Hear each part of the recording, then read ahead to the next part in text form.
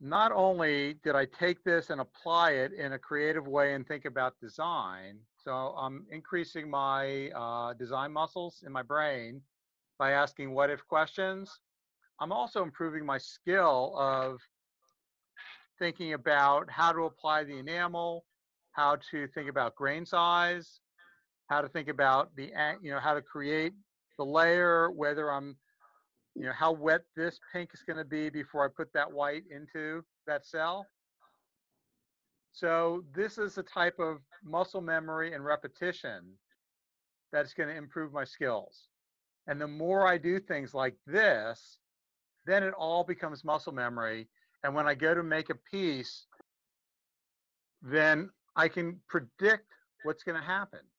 It's not just hoping I get something I like.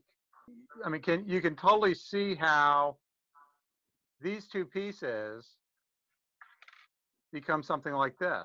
I didn't need to like it when I made this, and I didn't need to like it when I made that, and I didn't need to like it when I made that, and I didn't need to like it when I made that. But that's what it took me to learn so that I could make this and like it.